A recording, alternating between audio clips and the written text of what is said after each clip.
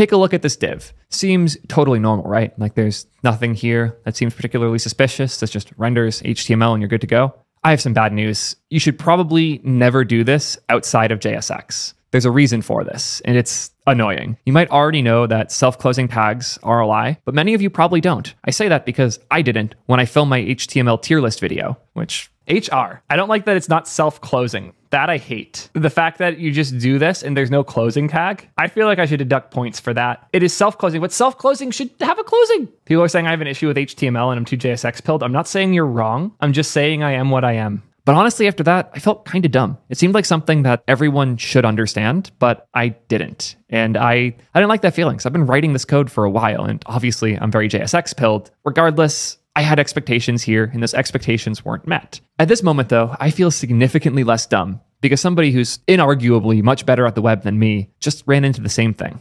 This is a PR I just saw from Rich Harris, the creator of Svelte, who just discovered the same behavior, which, what? Yeah.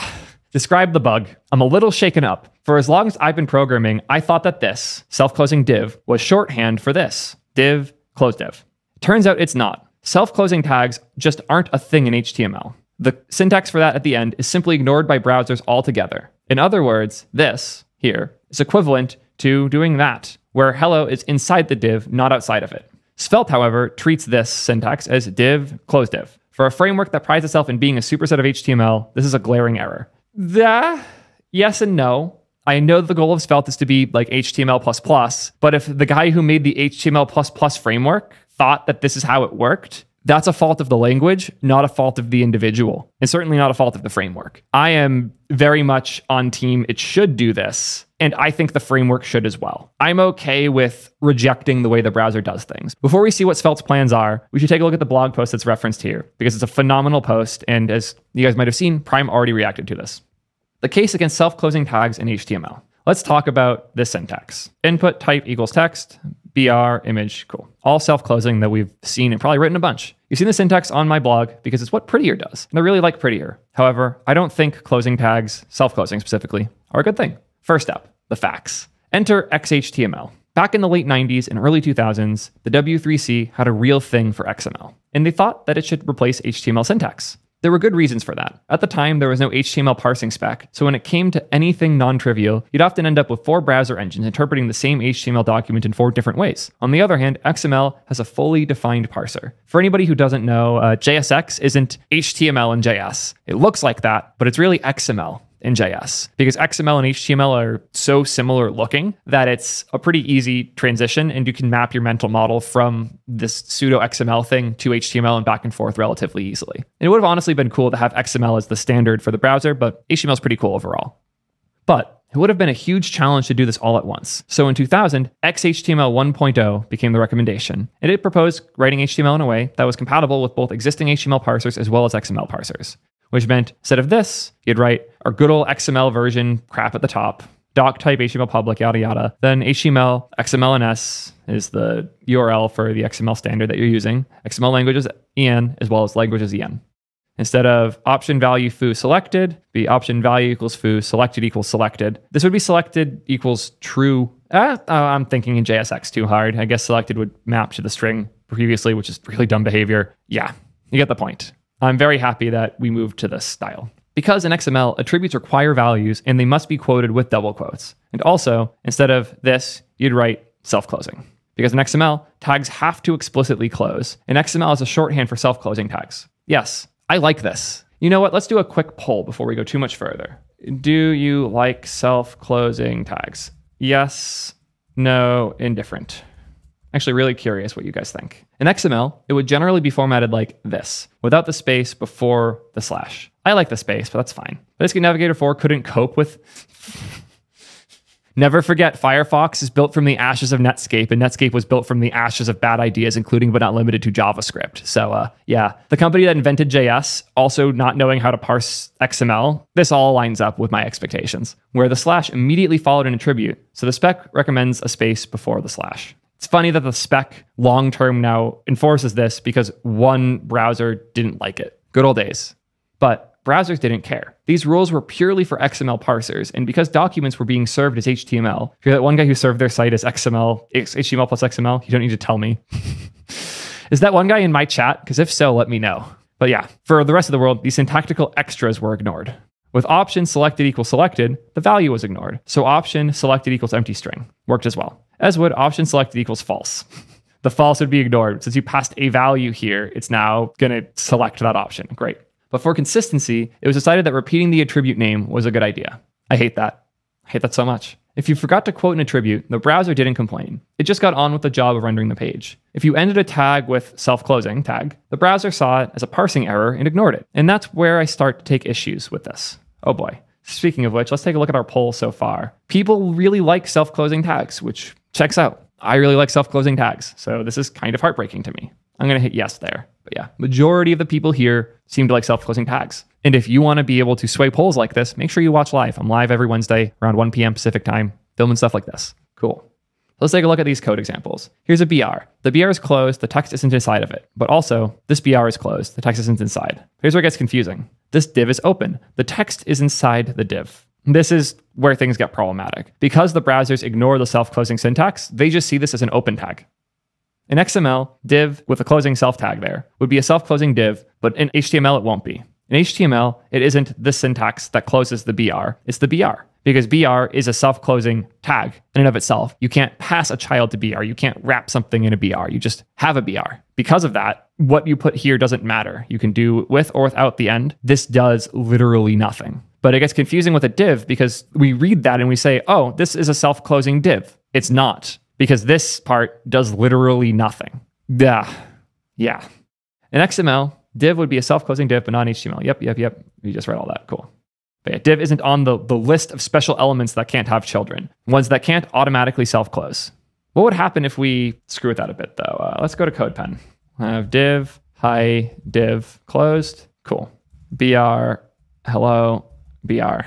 Let's take a look at what the browser thinks of this. Yeah, it just parses that out, and they're no longer open and close tags. They're just new lines that are there. That makes sense. Where things get a little crazy is if we do a div here. Let's just give this a basic class equals test hello again, and we'll give .test background color red.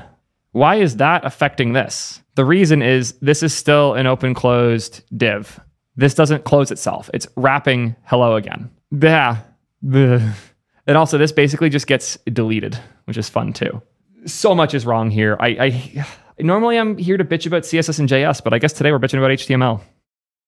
Let's take a look at this part here. Still, this blog post is phenomenal, by the way. Definitely check it out if you haven't. Jake Archibald writes lots of great stuff like this. Exit XHTML. The transitional phase of XHTML ends with XHTML 1.1. At this point, the spec required the document to be served and parsed as XML. XML parsing rules were well defined, except for when invalid syntax was encountered. The best thing browsers could do there is just show an error page, else we'd be back to browsers just making stuff up, each browser behaving differently. And to that, browsers said, no thanks. This is the important bit. Browsers could have standardized on XML, but nobody wanted to be the browser to say, no, fuck you, you can't use this old web page. You have to update your code. Well, they didn't exactly say no. They supported it, and they still do today. Here's a valid XHTML document served as application XHTML XML. And here's an invalid one. Let's take a look at those quick. Yeah, here's an XML doc. That's cool. Everything works as expected. So this doesn't look particularly different. If I look at the response here, just throw this in my editor. Yeah, pretty bog standard XML. Theoretically, you could put self-closing stuff in here and it should actually work. Good to know. Cool. And this wrong one, the page contains the following errors. Fail to parse QName ASP, error parsing attribute name. So here, oh, that's just what it renders. So let's again go to sources and grab the actual page content. Cool, yeah, this one has the ASP colon syntax, which is valid in HTML, but is not valid here, hence the issues. But browsers didn't see it as a feature. Makes sense. Ask yourself, if you're visiting the website for your local doctor's surgery to figure out what hours they're open, what browser's best? The one that displays the opening hours of the surgery or the one that displays an XML parsing error message? Very fair point. No browser wanted to be the one to show the errors because that becomes the worst browser on the web almost instantaneously. One of the great things about browsers is that they're error tolerant, and browsers weren't interested in giving that up. Another really fair point that I don't think we give the web enough credit for. Websites from old times still work great today as long as they're not using Flash. XHTML was eventually abandoned because a new thing came along that browsers were happier with. Enter HTML5. HTML5 entered the scene in 2008. It's been that long since HTML5. God, I am so old. That hurts. We're at 16 years now. Ugh. I feel gross. One major thing that it introduced was a parsing spec. Woo, very big deal. There was no spec for how to parse HTML until that point in time. And unlike the XML parsing spec, it actually detailed what the browser should do when they encounter weird and invalid markup. It did away with all the XML requirements introduced in XHTML, and it leaned into the looseness of HTML parsers that existed at the time. It does handle self-closing syntax specifically, but only to specifically ignore it. So it does have a handler for it, but the handler is to throw it away. Enter SVG in HTML. Oh boy, this is where things are gonna get real fun and spicy. In the early 2010s, the ability to include SVGs in HTML was spec'd and started appearing in browsers. Although SVG is an XML format, when it's embedded in an HTML doc, it's parsed by the HTML parser. However, to increase compatibility with copy-pasted SVG content, when the HTML parser is within an SVG tag, it switches to a foreign content mode, where the self-closing syntax is actually meaningful. Yeah, so we have this group syntax where if we put something in a group, it's in it, but if we self-close the group outside, then this will be outside. Sure that there's some real use case for this, but I'm struggling to imagine one. Other foreign content, such as MathML, behaves the same. Oh God, why does MathML keep coming up? There's nothing I want to escape more. And that's where things are today. The closing syntax is mostly meaningless in HTML documents, with foreign content being the exception. Let's see what his opinions are. Although, as an industry, we generally discarded most of XHTML requirements, self-closing tag decoration seems to have persisted, despite being a remnant from a spec that was abandoned over 10 years ago. Folks even include the space before the slash, which was added for compatibility with a browser engine from the previous millennium. This is a very hilarious detail. I think it's a confusing relic from a time past, and I don't think tools like Prettier should be pushing it. To make my case, I'll respond to counter-arguments that came up in a Twitter thread. We can look at the Twitter thread, but I want to see what the replies are here first. Self-closing tags make it easier to read and are helpful for newcomers. You don't need to remember which tags are self-closing. Outside of foreign content, elements that self-close will always self-close. All other elements won't. I don't like this response. I'll give a different counter-argument here. First off, I don't think the self-closing things will always self-close is the point that this person is trying to make. The point is that the code is more explicit that this thing closes, which is handy. And I think that's why Prettier does it, because it indicates when something is self-closing that it is closed. The issue that he's highlighting here, though, is important, which is that technically this doesn't do anything. And technically this also doesn't do anything. So the HTML showing different syntax when the behavior isn't any different can be confusing. But theoretically, if I was trying to teach HTML to somebody who didn't know it and I was showing them snippets, I would have the slash on BR just to indicate that this thing is closed and like it isn't a parent that wraps something. So I'm 50-50 on this. On one hand, since the browser doesn't actually use it, it can be misleading. But on the other hand, since the thing it's indicating is actually valuable and that this doesn't have a closing tag, I think it's a useful teaching mechanism, especially since I teach a lot of React. I found this to be really handy in a language where it's actually honored. Let's see what he has to say, though. The examples of the closing tags above simply don't do anything. The only way you know that input is acceptable and div isn't is learning and remembering which elements self-close. It sucks, but that's the way it is. Yeah, I think that as long as we all acknowledge that this sucks, we should be doing our best to work with and build tools that do this the right way. Because let's be realistic. How many people are actually writing an HTML file in like an HTML page, like going to a .html file, making changes to it, and then shipping that to the web? Everyone has build tools of some degree at this point, and most of us are actually writing our HTML in other languages, be it templates like handlebars or JSX with React and Solid, or the craziness that Astra is going through, turning JSX into HTML with their own syntactic sugar on top. Like, I think it's okay to leave behind something that we agree sucks if we have better syntax that compiles to the right behaviors.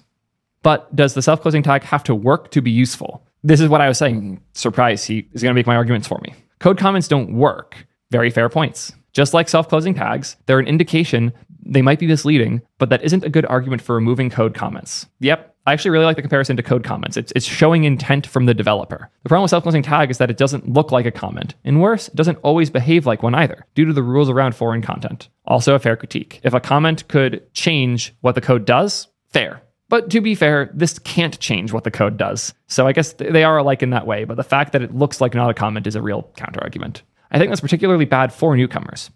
Imagine you've never seen an image tag before. You see, unlike other elements, it doesn't have a closing tag. Debuggers and validators don't complain about it, suggesting there's something particular about this element you need to learn. It doesn't need to close. It self-closes, and it's particular in that behavior.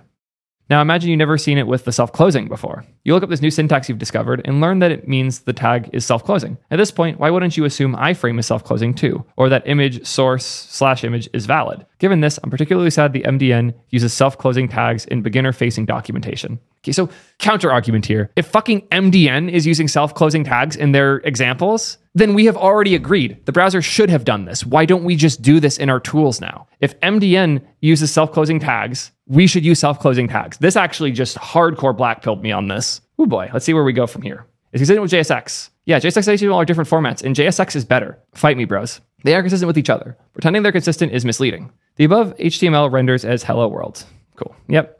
The above JSX renders as hello world. The formats work differently. So we have this here in HTML, where the text would be inside the div, but in JSX, it would be outside the div, because JSX is competent, unlike HTML. Yeah, cool. They're different, but JSX is doing something much more logical here. The above JSX produces a div with a class attribute. Okay, that's more of a React thing than a JSX thing, but it's a really common way to use JSX. React's the most common way, yes, but Solid does this differently. Astro does this differently. Every other JSX implementation I've seen does this differently. So, yeah. I don't think there's an argument for consistency here. Despite visual similarities, they're different formats that work differently. It means I can parse HTML with an XML parser. Call me some sort of purist, but if I want to parse HTML, I'll use an HTML parser. Man, we were doing so well. We were agreeing real hard. I wouldn't try and write JSON so it could be parsed by a YAML parser. So I don't see why I'd do the same with HTML and XML. For those who don't know, you can embed JSON in YAML and it just works. So funny that he's bringing this up, but fair point. There are many great HTML parsing libs out there for almost every language, and since the parser is specified, the results are consistent. I think if you had to put HTML that's like too new, so to speak, through a really, really minimal transform layer to remove these self-closing syntaxes, that's fine. I don't really agree with this point. I saw a chat message I want to respond to from Cooper here. If we change it now, 99% of BR tags would clone themselves. My counter argument here would be the thing that we want to change isn't that things that use BR and stuff need to now be self-closing. Like, I wouldn't want to enforce in like HTML parsers that like to use BR, you now have to do that. That I wouldn't like. Anything that's on that magic list of automatically self-closing things, those should behave exactly the same. But if somebody's doing this, where they're closing a tag and actually expect whatever they did here to apply to the text, that is broken. I just can't imagine a page where this was done intentionally. And if it was, that breaking, I would argue is fine. I'm not arguing for requiring self-closing tags on all HTML of self-closable elements. What I'm arguing for is that if you use the syntax, it always self-closes. That's my argument. I don't think we should break old sites. I think we should support self-closing syntax so people writing it don't get too confused. More points from here. It makes the markup faster to parse. I've heard this a few times, and I think it comes from the assumption that the more information you give, the better the processor can optimize or something. But let's compare the two. I don't want to get deep into parsing stuff. I'm sure that just ignoring the line is fine, so whatever, especially for like BR examples. But where this gets, okay, actually, now that I'm reading this, I actually fully disagree. Because of the weirdness of like the div example, having to handle that is obnoxious. So I guess if you just always throw away the slash, cool. But if you actually want a self-closing thing, it would actually help the parser for sure. So I don't agree with that point. Man, it looks pretty. Sure, that's subjective. I thought the closing syntax looked ugly the first time I worked on a code base that required it, but I got used to it. I also got used to missing it out. Interesting wording. That's what he means by that, but sure. If prettiness is the goal, hey, we could use input type equals text. Yeah, I would love that. I would love to be able to use emojis more in my code, but nothing fucking supports it. There's nothing I want more than to have like const heart equals hello world. But sadly, in basically every language, you can't define a variable as an emoji. Unexpected token, illegal. Yeah, rip us. Yeah, and seriously, I think aesthetics should take a backseat given how misleading the syntax is. What if it wasn't misleading though? That's my whole point. Prettier should be more opinionated. I respect Prettier's our way or the highway approach. Yes, it's phenomenal, but he doesn't think it's consistent here. Interesting. It will change BR to self-closing BR, but it won't do anything with self-closing div. In fact, if you give it a div, it'll reformat it with the space. I think Prettier should either drop the self-closing syntax in cases where it's meaningless to the parser, or they should fix cases where it's actually misleading. Like this should be auto-formatted to this, similar to how it already treats unclosed tags. You could convince me on that for sure. The issue is that JSX, and I'm assuming there's a lot of overlap in that parser. In fact, can anybody confirm that Prettier's HTML parser is sharing some amount of logic with their JSX parser? Because if I'm right about that, this is a terrible point, and if I'm wrong about that, this is a phenomenal point. Function is probably JSX. They use a regex to detect if a file has JSX in it or not. That's great. I love that. Love that for us. But how do we actually parse it? Styled components.js. Lol. They have a whole styled components formatter. Cool. So this is the file that actually does the parsing. Type defs. JSX expands the children from inside out instead of outside in. Okay. So if I'm reading this correctly, it seems like it is very different from their HTML implementation because they have a whole separate source language HTML, which is parsed entirely separately. So my theory that there was some overlap here appears to be not a thing. Function print end of opening tag. This is in the JSX. If node self-closing, we do that. Cool. So here's the actual place where they set the self-closing tag. Good to know. But yeah, this is different code. This is in a separate jsx.js file. So this is not the problem of the HTML parser. So it was a fun deep dive. I learned a lot about how Prettier works internally. But apparently the HTML uses Angular's parser. Yeah, good to know. Well, I've learned a lot through that. So yeah, theoretically, this is a fair point then that you could fix that in just HTML and not in JSX. But again, the final option, the one I am most interested in, is could we just allow HTML closing tags everywhere? A major part of the problem is that the self-closing tag is sometimes ignored and sometimes isn't, within the same HTML document even. Could we have an option to switch the parsing rules so that this is always meaningful, as in div is actually self-closing? I filed an issue for this, but I suspect it's a no-go due to incompatibility with existing libraries, particularly security-sensitive ones. Is it though? I am fully in support of this issue, and this is again the solution I recommended. It looks like it was closed though. Why was this closed? Think we shouldn't introduce new parsing flags that change parsing behavior. They cause cross-site scripting issues. Trying to, in my head, parse how that could be a thing. Okay, so there's a contrived way to do that. Annoying, but fine. Yeah. Self-closing. Declaring self-closing mode on a page and using a library which does not support or detect will expose author's vulnerabilities. Yada, yada. Cool. I wish this was a thing. It's not going to be a thing. There's a lot of bickering on this issue. I want to see what Svelte's doing, though, because that's why we're here in the first place. Svelte was making this mistake because even the great Rich Harris had this same misunderstanding. So let's take a look here. What should we do? We being Svelte and Rich Harris. I think the right thing to do is disallow self-closing non-void HTML tags. This only applies to HTML, not other namespaces. This is a breaking change, but the alternatives are continue to parse HTML incorrectly or parse HTML correctly, treating divs as just div, which is also a breaking change, but one that would be nightmarish to debug. That's the other reason I hate this, because if you do have this, it's so annoying to figure out what just happened, especially if it worked the way that you would expect before and no longer does because HTML sucks. Yeah, that would be obnoxious. Ideally, we would also disallow self-closing void elements like input rather than input closed. But whether or not this is realistic depends on whether Prettier's current habit of adding an unnecessary self-closing tag to void elements prevents us from doing that. Repro. Here's him doing an example of how this works, as well as in a Svelte component where this behavior is different, where we select the div and then log the content. In this example, we get hello because this hello element is a child of div, which is dumb. But then in this code, which is a little more reasonable, hello is not a child of this div. So we don't get the console log results here because there is no content of that div. In the first case, hello is logged. In the second, the empty string is logged. Yeah. Severity, annoyance. I hate this. I hate that we're so stuck on old standards and the result is so much pain. But I, at the absolute least, feel a good bit better knowing that I'm not the only one. Seeing Rich Harris run into the same, like, what the fuck moment that I ran into months ago is a bit of a relief. I hope y'all understand that as normalized as all of these things on the web may seem when we talk about them here, all of us are missing some gaps in our knowledge. Even the people who made HTML themselves clearly left a dumb gap here. And now, for decades to come, we'll be making dumb mistakes as well. So, yeah. Let me know what you think in the comments. Should they fix this? Should they not? And until next time, peace nerds.